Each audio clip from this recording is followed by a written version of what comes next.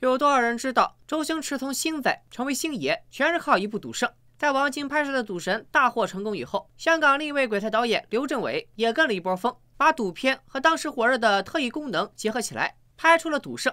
这部电影整个剧本大纲就花了5个小时，37天拍完。咱们也像是凑热闹的作品，但没想到上映以后，不但拿了当年的香港票房冠军，甚至一举超过《赌神》，成为香港第一部破4000万的电影。那今天我们就来讲一讲《赌圣》的故事。开始之前，照例提醒：小赌破财，大赌破家，大家一定要远离赌博。此外，这部电影拍摄的时间是1990年，彼时香港还没有回到祖国的怀抱，而当时台湾省的某些势力还比较强大且猖獗，所以在视频里出现一些大逆不道的内容时，先不要惊讶。好了，咱们正式开始。在香港的九龙车站，大陆青年左颂星刚刚下车，站在自动售货机前要投币买汽水，只不过他随身只带了人民币。当地的保安则叫他大圈仔，告诉他人民币在这儿不能用。这里的大圈仔最初是指从广州偷渡到香港的无业青年，后来这个词儿泛指从大陆来香港淘金的人。阿星想向这个保安借点钱，却遭到了拒绝。香港人都自身难保了，哪有闲工夫帮你啊？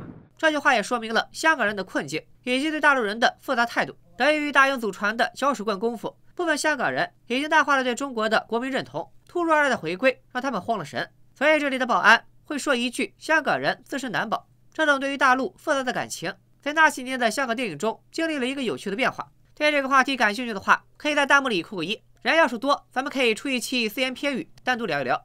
说回剧情，保安把左颂星当做没见过世面的土包子，不但不借钱，还让他去求贩卖机。可没想到贩卖机居然真的掉出了一罐饮料，这可不是抱着机器晃出来的，而是阿星有特异功能。他这次来香港是要投奔自己的三叔。阿星来到了三叔家的地址，却因为不会用对讲门闹了笑话。一个大哥跟男朋友吵架，对方让他说10遍我爱你才给他开门，阿星也有样学样。而此刻的三叔正在和几位邻居打麻将，等不到三叔来接，阿星只好自己来找。他看到报纸上正在通缉一个杀人犯，所以举报自己三叔就是通缉犯，借警察之手找到了三叔。说句题外话，报假警犯法，小朋友们千万不要模仿。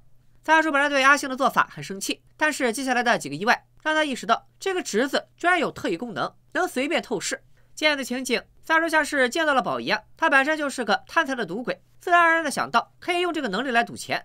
于是三叔向阿星灌输了这样一套理论：香港的地方遍地是黄金，只要有钱就可以吃香喝辣、穿金戴银、开好车、找漂亮姑娘，没钱就只能眼睁睁看着别人花天酒地。就像是多年之后周星驰另一部神作《功夫》中讲的那样。之后三叔开始教侄子赌博规则，带着他来到一个小赌场，赌骰子压大小，一连赢了庄家10来把。电影中赌场的钱一向是有命挣没命花，叔侄俩刚出赌场就被赌场派人围殴，而阿星不光有特异功能，身手也颇为不凡。不得不说，周星驰真的是李小龙铁粉，无时无刻不在致敬这位功夫巨星。打完以后，对方追来了更多人，在逃跑的过程中，阿星跳上了一台跑车，开车的正是本片女主启梦。启梦并不介意这个窜上车还是那位女同志的小伙子，因为他刚刚做掉一个帮派大佬，屁股后边跟着好几辆车追杀他。跑了一会儿，车没油了，阿星和启梦被一群人围了起来。没等阿星出手，紧接着一个叫比利的帅哥骑着摩托车闪亮登场，和启梦并肩作战。这位帅哥不光能打，而且每次阿星想出手的时候，比利都能抢到人头，像极了你每次打蓝都会抢你 buff 的打野。扫灭了这帮喽啰后，比利载着启梦扬长而去。阿星把刚刚的憋屈全都撒在了小喽啰身上。之后阿星又被三叔带着来赌马，没想到的是，阿星的特异功能居然能直接看出每一匹马的状态，进而预判结果。可惜三叔这个猪队友总把事情搞砸，有个会特异功能的侄子，他也赚不到钱。在赌场，阿星还遇到了邻居六姑，因为女儿有心脏病，攒的钱不够做手术，所以另一个邻居，也就是导演袁奎扮演的阿胜，建议来赌马。他表示自己知道赌马的内幕，可以来搏一搏，但没想到输得一败涂地，连救命钱也搭进去了。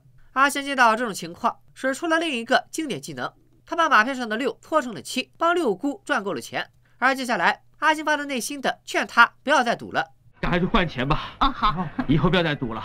三叔见到这一幕，也想要阿星给自己搓一张中奖票，但这个技能太耗蓝，阿星现在处于 CD 冷却期，下次发动得个把月以后。在这段剧情里，主创借阿星之口说出了想说的话，那就是不要赌，尤其是需要用钱的时候，别想着在赌场赚钱，你可能会血本无归。此时的阿星仍然是个淳朴善良的好青年，对赌博厌恶，对邻居友善。这次他帮了阿胜，下次阿胜帮了他，也算是互帮互助。之后，三叔收到了一封请柬，是香港地头蛇红光发来的，邀请阿星前去一叙。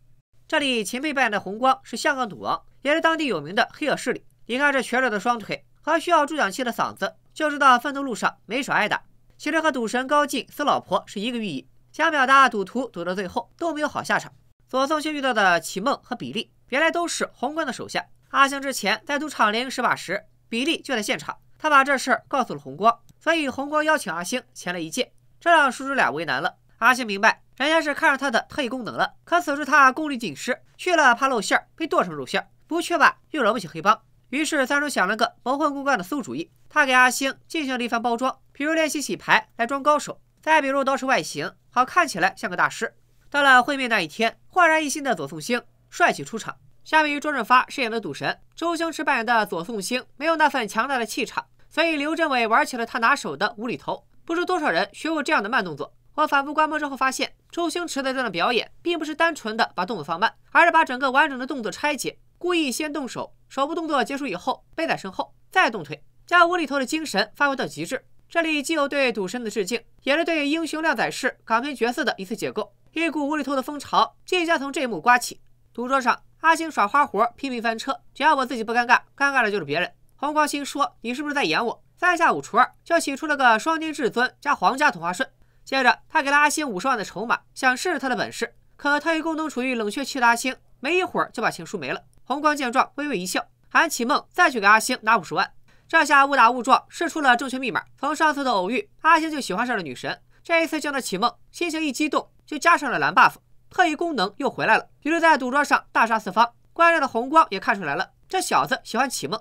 红光想把阿星收入麾下，但是阿星本就不想和红光有牵扯，拒绝了这样提议。而红爷自以为有启梦这根线牵着，也就放心的让阿星离开。可没想到，阿星刚离开，红爷这边的消息就被传给了台湾赌王陈松。刘镇伟饰演的陈松多少有点大病，从不正脸看人，大概这就是没脸见人吧。而赌王大赛下个月就要开始了，届时陈松和红光分别代表台湾地区和香港地区出战。之前他与红光切磋多次，在赌术上始终差那么点赢不了。为了赢得最终的胜利，陈松果断找到了三叔和阿星，抓住三叔贪财的毛病，顺利签下了合约，由阿星在接下来的赌王大赛中代表他出战。大陆人在香港代替台湾出战，两岸三地以这种诡异的形式串联起来。等红光得到消息，为时已晚，他自知赢不过特异功能，于是派人想除掉阿星。一场大战一触即发，红光手下枪手冲进了陈松的别墅，打算做掉所有人，甚至连麾下2位大将启梦和比利也被派来了。激战中，陈松一方被压在死角，眼看就要GG，但他还有一张底牌没有用。原来启梦是陈松的人，看来之前向陈松透露消息的也是他。在女武神的助力下，一行人成功逃出了别墅。再次见到启梦，阿星彻底迷上了他。在陈松的安排下，阿星整日与女神约会，并且代替陈松出战赌王大赛，大杀四方，成功晋级。此时的阿星算是开始沉沦了。以前的他看着有点呆萌，其实非常清醒。他很厌恶赌博，所以才拒绝了红光的利用。后来投靠陈松，也只是因为三叔把他卖了。但是英雄难过美人关，现在的他显然是迷失在了温柔乡里。可你要说启梦真的喜欢阿星吗？未必，他们之间一个单恋，一个利用，谈不上感情。启梦唯一的作用就是像狗链一样拴住阿星，但对于阿星来说，这样的日子也是快乐的。当年的香港对大陆人来说，的确是个花花世界，总有东西能让人沉迷。可好景不长，不久后，红光再了下黑手，在饭店里袭击了阿星。阿星虽然安然无恙，启梦却被抓走了。这下阿星彻底丧失了精神寄托，全无斗志，特异功能也没了。为了让侄子振作起来，三叔找到吴君如饰演的邻居阿平，让他假扮启梦。巧在阿平和启梦腋下都有一颗痣，所以阿星便把痣当做了启梦，出去约会时也只和痣说话。有了精神寄托后，阿星的超能力恢复了，赌王大赛继续晋级。就是苦了阿平，冲着钱的名义，他像个苦行僧一样，到哪里都得举着手臂。这么古怪的日子，终于让邻居阿胜爆发了。阿胜一直喜欢阿平，二人也算老有情切有意。现在让他每天看着自己喜欢的女人举着手臂陪另一个男人，成何体统？阿胜之所以喜欢阿平，就是因为阿平有骨气，在舞厅跳舞，宁愿接不到客人，也不愿意屈服。但现在却为了钱跟着阿星胡闹。以前大家穷则穷矣，但过得开心。自从左颂星来了以后，所有人都变了。阿胜还痛斥三叔，身为叔叔不教自己侄子走正道，反而把孩子当作摇钱树。而阿星就更是浪费自己的天赋。阿星听到这话很是愧疚，他觉得都是因为自己搞得大家都不开心，于是半夜偷偷离开，准备返回大陆。在车站，他又遇到了那个瞧不起大陆人的保安。阿星这一走不要紧，但是他之前签了合约，如果连面都不敢露就输了比赛，陈头必然会拿三叔算账。邻居阿胜、阿平和六姑面对这个局面都觉得不好意思，所以就出门寻找阿星，正好碰到了红光的手下。另一边，赌王大赛如期召开，决赛双方是香港地区的代表红光和台湾地区的代表左颂星。因为阿星迟迟未到场，大会打算判红光获胜，而三叔此时也做好了承担所有责任的准备。就在这时，这里有一处小细节：之前三叔刀杀阿星的时候，阿星嫌弃发蜡太臭，坚决不抹。但是这里出场的左颂星是抹了发蜡的，这个细节可能蕴含着这么2重意思。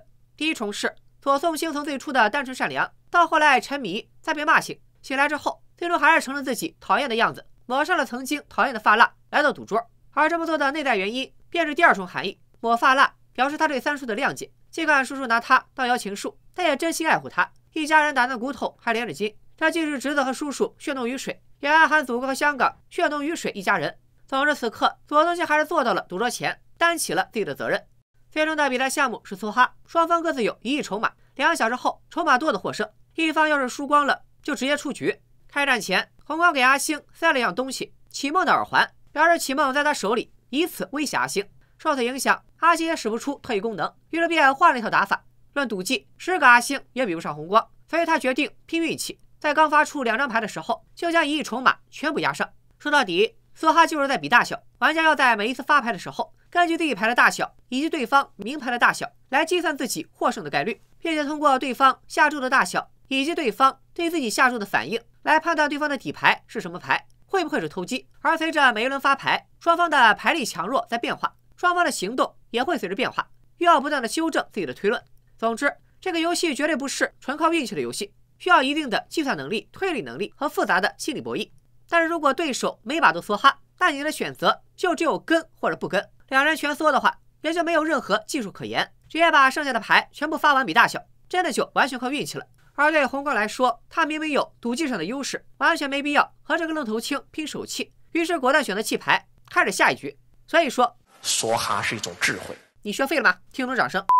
然而接下来的牌局，阿星用各种姿势不停的梭哈，红光也只能一次又一次的放弃，现场气氛也一再推向高潮。大会的规则是2个小时之后看筹码多少，尽管红光每次只出一点底注，亏的不多，但是最终还是会输。老子曾经说过，忍无可忍，无需再忍。在距离比赛结束还有15分钟的时候，红光果断跟住了1亿。注意，很多观众看到这里以为是红光冲动了，其实不然。这一局阿星的底牌是红桃 A， 但红光是看不到的，他只能看到阿星的名牌是一张梅花2，2是这个游戏里最小的点数，而红光的名牌是红桃 Q， 底牌是红桃 K， 算是非常不错的起手牌，本身点数够大，也有发展成同花顺子甚至同花顺的可能。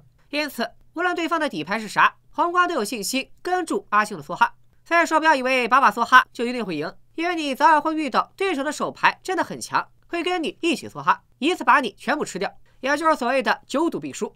4张牌发完以后，阿星是梅花2、梅花 A、方片 A， 底牌红桃 A， 也就是3条 A， 而红光是红桃 Q、红桃 J、红桃10，底牌红桃 K， 目前啥也不是。这里我们可以看出，一开始红光就是抱着阿星底牌是 A 的心态选择了梭哈，说明他有赢的把握。为啥呢？咱们来分析分析。我估计很少有人解说赌圣的时候会详细分析牌局，那我必须得说一说。目前牌面看上去阿星的3条 A 远远领先，但其实红光的胜率同样很高。假定阿星最后的牌型就是3条，那红光只要拿到任意一张红桃就能组成同花，一副扑克一共有13张红桃，凑齐他已经到手的4张红桃，还剩下9张。此外，因为红光现在是10 J Q K， 所以无论是再发一张9还是再发一张 A， 它都能组成顺的，同样比3张大。就算阿星已经有了3张 A， 那未发出的牌里还有4张9、1张 A， 一共5张牌，9张花加5张顺，减去重合的红桃9，一共13张赢牌，这个概率已经非常高了。所以扑克界里有这么句话，花顺双抽可压身家。有人可能会说，如果阿星拿到了4条，那红光的同花和顺子也没4条大呀。站在红光的角度，假定阿星现在是3条 A， 那能让他变成4条的只剩下1张 A， 而自己组成同花顺来红桃 A 或者红桃9都可以，是2张。还是那句话，红光并不知道阿星的底牌是红桃 A 还是黑桃 A， 但首先他觉得阿星的底牌不一定是 A， 就算是 A， 也只有 50% 的概率是红桃 A， 自己的胜率依然不低。当然，现实中玩梭哈拿到4条和同花顺的概率都非常低。最后一轮发牌后，红光果然只拿到了1张红桃7，虽然没有成为同花顺，但也凑成了同花。现在阿星只有最后一张拿到 A， 凑成4条才能赢。刚才说了，拿到4条的概率是非常低的。果然，他只拿到了1张3。于是，在第5张牌亮牌之前，阿星把牌攥在手心，开始搓牌。可惜啥也没变，他的超能力并没有恢复。关键时刻，阿平和阿胜闯入会场，在他们身后，女神启梦阔步走来。原来阿平一伙尾随红光的马仔来到了关押启梦的地方，救出了他。见到启梦的那一刻，阿星感到回来了，一切都回来了，自己的技能CD好了，蓝也回满了。于是他又重新搓牌，在全场观众的欢呼声中，阿星把最后的那张黑桃 A 拖进了红光的底牌，替换了他原本的红桃 K。所以红光现在啥也不是，是最小的牌型杂牌，而阿星则是3条，大获全胜。红光这里也是装逼装过头了，你既然胜券在握，早点开始底牌不就好了？现在可好，明知人家作弊也有口难辩。最终歇斯底里的红光被赶出现场，这里有2处值得玩味的地方。一个是红光在被架出去时，接应眼神很是复杂。平心而论，红光果然不是什么好东西，但是人家凭赌术真刀真枪的赢，也算是光明磊落。反而是阿星这种开挂选手不光彩。但你说他可怜吗？红光也算是杀人越货，无恶不作，而且下场不像赌神里的陈金城因杀人而坐牢。他这次输了，无非就是破点财，损点名声。可阿星要是输了，他和3叔的小命都可能不保。到底谁对谁错呢？要我说，错的其实是赌这种畸形的社会产物，只要染上了毒瘾，就注定了是悲剧的结局。第2个细节，胜利之后，阿星见到启梦的眼神也比较复杂，没有了那种冲动和欣喜，反而是转身拥抱了骂醒他的阿胜，因为他清楚启梦并不喜欢自己，而阿胜才是点醒自己的贵人。这个结尾也很有意思，赌博对人的最大诱惑就是赢了瞬间光芒万丈，所以就容易忽视输了以后的血本无归。之前在赌神的视频里，我们说过转型期的香港，不少人梦想着一夜暴富，因此赌片大受欢迎。而在这部《赌圣》里，我们能看到更多持有这种想法的市井小民，但电影也清晰地告诉大家，赌的后果一定是惨的，一碰赌你就已经输了。我在视频里也反复强调了这一点。但是扑克也好，麻将也好，它和象棋、围棋一样，本身只是一种智力博弈游戏，只是刚好被赌徒们当成了工具而已。就算没有这些东西，赌徒们也会找其他的工具去赌。换句话说，连饭都吃不起了，还去买彩票，拿自己买房的钱去股市里投机，甚至玩游戏氪几万，只为了抽一张 SSR， 本质都是在赌博。这种赌徒心态才是我们应该批判的。回到《赌圣》这部电影，从另一个角度来看，它的成功还包含着2个转变，一个是片中两岸3地关系的调转，另一个是香港电影风格的转变。一般的香港电影中，大圈仔、北佬、北姑这些角色，就好比美剧里的亚洲人和斯拉夫人，大多数不是恶就是弱，再者就是土，整体上反映出港人面对大陆那种居高临下的傲慢视角。在《赌圣》里依然有这些刻板印象存在，比如随地小便、乱扔垃圾，随时都有拿一条毛巾不停的擦汗等等。甚至于特异功能这个设定，也是香港人对大陆的陌生和畏惧。在他们眼中，特异功能这种东西就是大陆才有的。不过影片中的左颂星秉持良善的初心，能在香港这个花花世界里成长为英雄人物。反观片中的香港人，往往是刻薄、寡淡、短视、唯利是图，成了待拯救的人。这种身份的转变，也是赌圣成功的原因之一。香港社会中认同大陆的人多了起来。至于港片中香港与大陆的关系变化，感兴趣的话，我可以专门做期视频。如果内容比较敏感，不好过审，也可以写一篇图文讲一讲。扯远了，这部电影另一重转变的关键词就是周星驰无厘头。赌圣的成功，一定程度上证明了，在无数孤胆英雄之后，无厘头的草根英雄可能在香港电影里更吃香。赌圣问世后，不但有抄袭的批评，这样的批评不能说空穴来风，但他的成功也说明赌圣有超越前辈的特点，那就是他将主角设定为一个草根。相比于不食人间烟火的赌神高进，一个生活在居民楼里的大陆青年，和邻里产生各种故事，更容易引起观众共鸣。其实赌神也在这样操作，王晶让高进失忆后，在基层历险，就是把高高在上的角色拉下神坛给观众看。但相比于纯草根的阿星，还是后者更接地气。而之后星爷电影所塑造的经典角色，无一不是在最底层翻滚出的草根英雄。另外，刘镇伟和周星驰的搭档，让这部电影充满无厘头的桥段，将严肃的事情嬉笑怒骂的讲出来，把神仙必要的事儿一本正经的做出来，从而达到一种语义偏离的效果，在引发欢笑的过程中，完成了对严肃说教的解构。对香港电影来说，赌圣不光发掘出了周星驰这样的宝藏，同时也确认了无厘头这种风格真的可以赚钱。据说这部电影原定主角是梁朝伟，但梁朝伟以角色不适合拒绝了。而当时的周星驰虽然已经崭露头角，但当年的星仔毕竟没有什么拿得出手的作品，投资方坚决要换一个有票房号召力的演员。最后在导演刘镇伟的坚持下，由周星驰出演左宗兴一角。自此，周星驰这3个字成了香港电影新的票房密码。之后91年的《逃学威龙》，92年的《审死官》，93年的《唐伯虎点秋香》，连续4年都是票房冠军。而这样的成就不单是刘镇伟与周星驰所创造的，赌圣的成功还得益于周星驰与吴孟达的组合。他俩在1981年相识，当年星爷还只是个跑龙套的，而达叔还欠了一屁股债，那时两人就十分投缘。直到1989年的电视剧《盖世豪侠》，他们才第一次合作。不过造就二人成为电影黄金搭档的正是这部赌圣。接下来的11年里，这类黄金搭档合作了20多部电影，直到2001年的《少林足球》以后，二人再未合作。小时候看这些电影，目光焦点都在星爷身上，仿佛达叔的角色真就是个无足轻重的绿叶。但后来再观摩，却很服气达叔的演技是真的好，演傻子就是傻子，演恶霸就是恶霸，总是让人又爱又恨。还得服气达叔和周星驰的契合，二人在无厘头搞笑方面的本事相得益彰，可以说只有吴孟达才能接住周星驰的全力发挥，黄金配角名不虚传。后来达叔走了，星爷也不怎么折腾了，那个无厘头的时代随着香港电影的衰落，仿佛也越来越远，而我们也只能感谢他们曾给大家带来的欢乐。